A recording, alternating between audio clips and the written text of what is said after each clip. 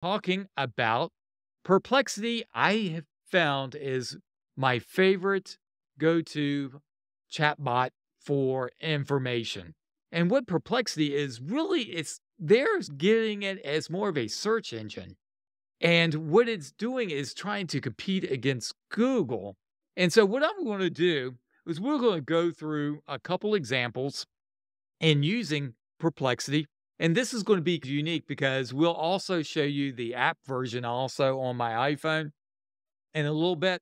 But let me do is ask Perplexity a couple things. Say, will A cause job loss?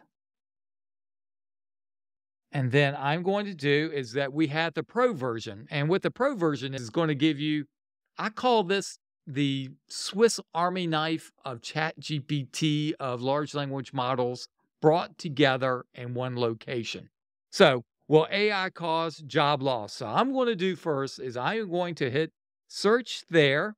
And then I will go the old traditional way is go to Google. Will AI cause job loss? And then hit enter. And this is the response that I have gotten from Google. Our traditional way of doing search today is through Google. And this is the information. I know they've changed it a little. We will do a review on that in the future. But you can see the response given by Google, multiple of the different websites that you can click on and read the information. But if you go back to the Perplexity one, it is going to do is go through a couple different resources and it goes through 3 steps. So it's telling me this or sources and it's still thinking. It's a little slow tonight. Must be a lot of people working on Perplexity tonight. But you can see the 3 steps that it's completed. It understood the question. It's searching the web. And when it's doing, it's looking at AI impact on job loss, AI job displacement, and AI job creation. And then it gave me 19 different types of sources that I could click on and jump to and look at. So I can go, okay. And then it's still looking way to answer it. It's very slow tonight, Juan. But you Yes. can see that it is a very dynamic way of looking at information. And with the pro version, I'll click on here, the bottom part. While we're doing this, you can get then ask focus. It will then give you a couple different options where you can look at specific information that you want to search to go after, which is very interesting. You can do search all, will search the whole internet. It can do academic, it can do writing, and then it can do Wolfram, which is more computational, and then it can search YouTube and then Reddit. It's very good, especially I really have used on the academic side, it's really been good about really delving into the articles and it's really giving the focus of the information and really does give you the capability of looking at that information so much quicker. Juwan, I'm going to jump it to you and you continue on the different features itself. Awesome. Awesome. So once again, like Mark said, I'm a huge champion of this technology as well. Not for sure what was taking so long with Mark's to load on his end. So I went ahead and plugged in a quick prompt to see if I was going to have that same issue. But the prompt that I plugged in was, what is the intended use case of Perplexity? And once again, the intended use cases of Perplexity is to be at search engine. As we begin to shift away from utilizing Google, which gives you different links that you have to then navigate through, it's compositing all that information and it's giving you somewhat of a summary of all of those different links. So you can get a high level, somewhat of a summary, read through it and determine if you wanted to use that source or not, or read more about that source. Case in point, um, it searches LinkedIn, searches Forbes. It gives you different information on the sources of where it's pulling this information from. And as you can see, each source has each response has a number beside it. If I click on that number, it actually takes me to the LinkedIn source. Not for sure if you can see that now, but so it took me to the LinkedIn source. That LinkedIn source is the information where they extracted that information from. So that's the beauty of Perplexity within itself. I tell my wife all the time, stop using Chat GPT, start using Perplexity. Perplexity is going to give you more sources that you can cross reference and go and view, validate for your own. Go back to, let me share this screen. As you can see, Perplexity, number one, that was my first source here. If I click on the source here, it also pulled it from that same document. But as we scroll down, you got this pulling from both documents. And I just think that's pretty slick uh, from a search engine perspective. But then it also gives you some related topics that you may want to explore, like how does it work? What are the benefits of using Perplexity AI? And what industries can benefit from Perplexity AI? That's just pretty slick within itself. I had this thread already open. And as you can see on the left-hand side, I click Perplexity. It takes me back to my home screen, pretty much gives me a new thread.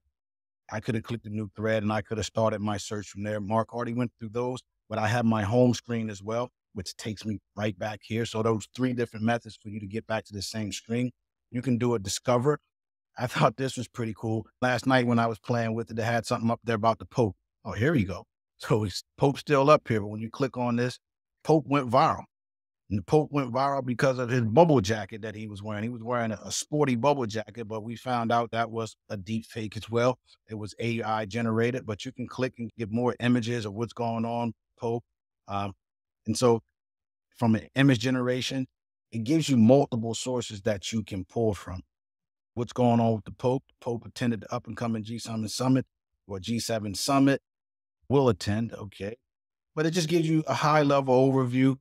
Go down here, we're logged into the AI Guy show. And this is what I thought was pretty slick because up until last night, I didn't know. But by default, you're using the AI model that you're using is the Claude 3.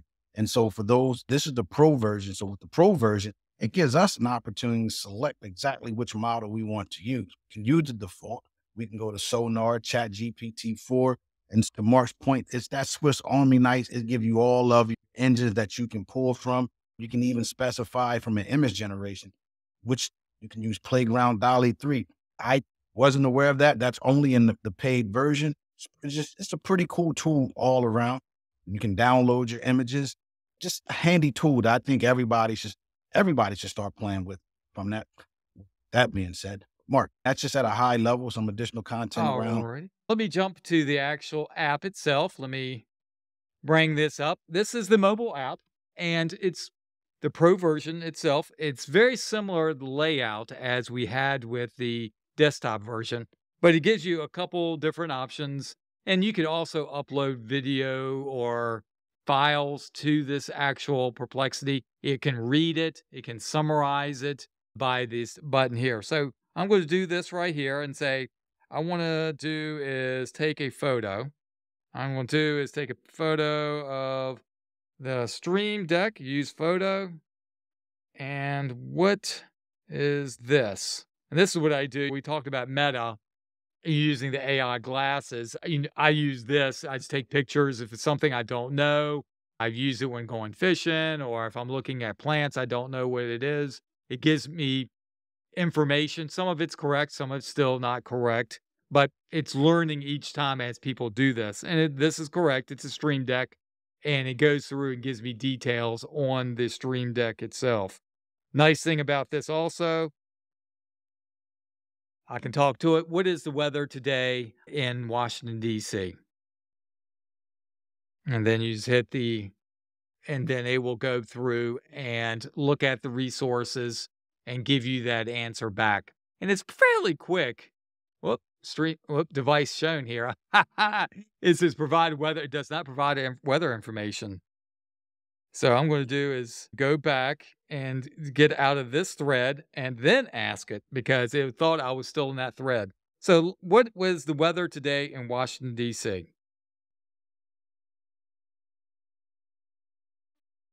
So it gives you a nice little thing here, and then just going to, Come on, Perplexity. We've been bigging you up. Yeah. Did it capture your voice? Yeah, I did capture it. Let me do it again. Let's do is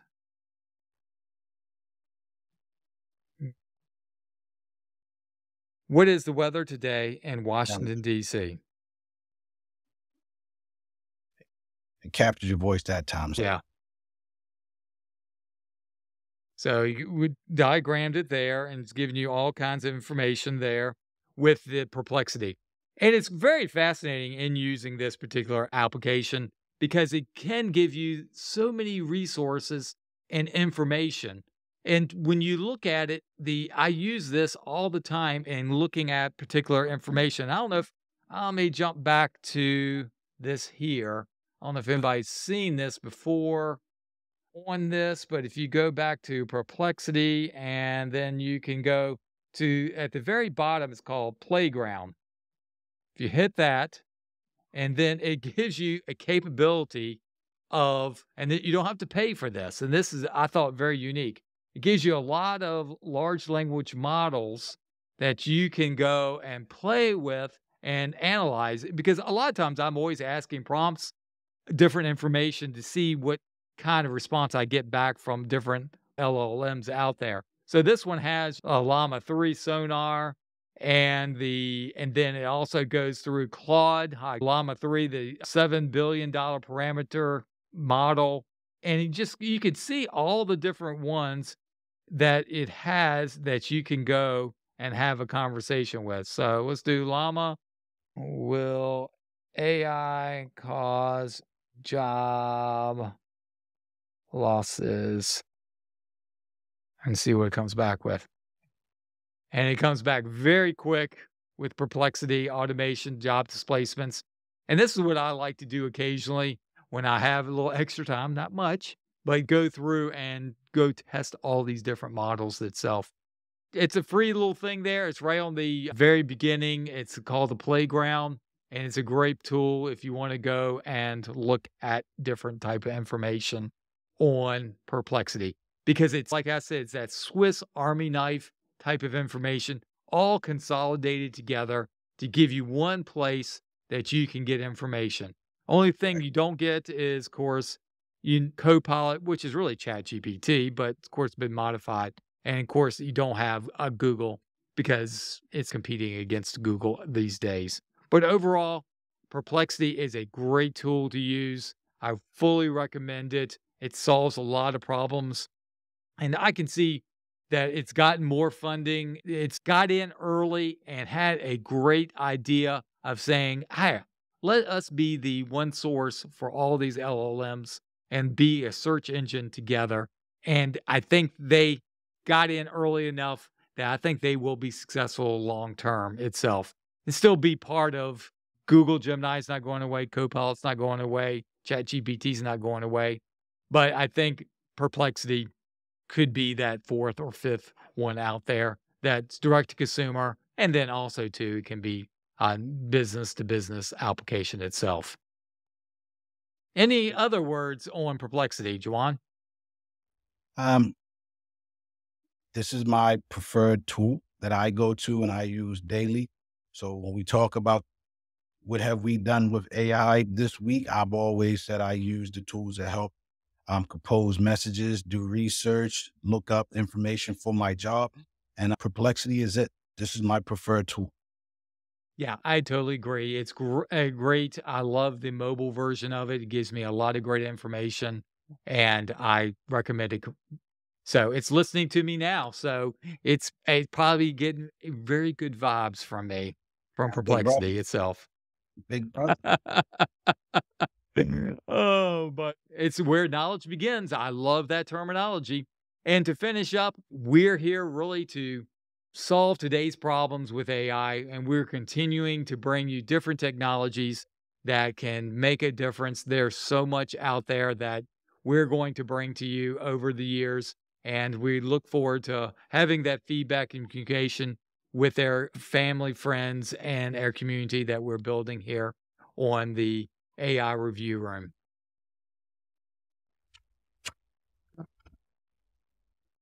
Any final words before we leave today, Juwan? On Thank you all for tuning in for another special. This is episode 6. Gonna be here the same that time, same that channel on Netflix. Those who are interested in following us on that other platforms, please that you are. And take our link tree with all of our platforms. Platforms available on that. Once again, thank you all. Always a pleasure. Thank you, everybody, and we look forward to continuing our conversation.